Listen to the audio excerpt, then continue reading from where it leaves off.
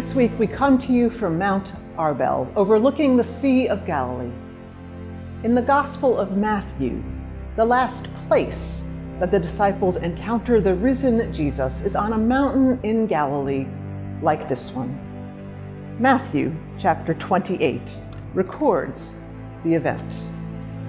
The disciples go to Galilee, to the mountain where Jesus has directed them. He appears to them. They worship him, but some have their doubts.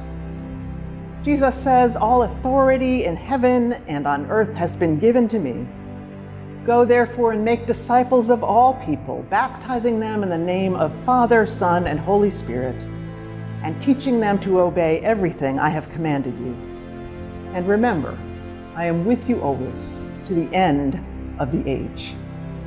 In Matthew, that is the last time we see Jesus. He has met his disciples on a mountain, given them a mission, and promised them his presence.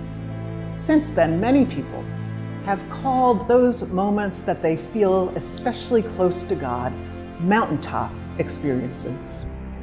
But Matthew leaves the door open for those of us who reach the top of the mountain and are still uncertain that God is there.